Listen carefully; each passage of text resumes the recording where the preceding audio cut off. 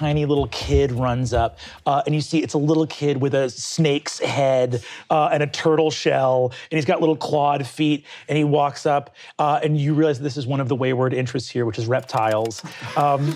It's little Ronnie Reptiles, and he goes, "Mr. the Fix, look what I drew!" Hey, kiddo. It's great. I don't know what that is. And he says, "It's a diagram of the indentations on a snake's lip that lets it detect heat signatures." I know a couple things about snakes myself. It says, "Really? I'm interested in everything about snakes and turtles and lizards and every sort of reptile there is. Did you know that Komodo dragons are actually not poisonous, but that the bacteria in their mouth is so powerful that it acts like a toxic venom?"